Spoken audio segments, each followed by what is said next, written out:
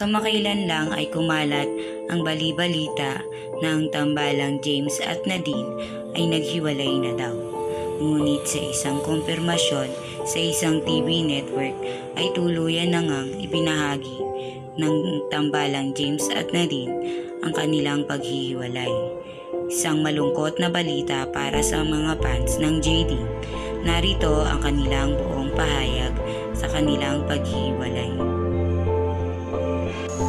It's true that we have split up, but not for all the reasons that are being spread on the tabloids and the social media, but because after a quiet and mature conversation, we decided to focus on ourselves, not only for our careers, but more for our personal growth.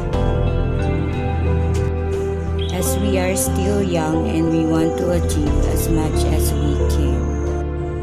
We agree that going separate ways was best for both of us.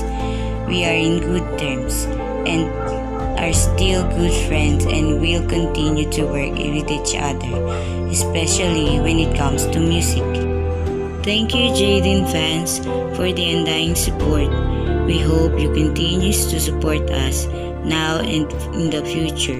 We shall forever be grateful to them for their love and understanding. Thank you.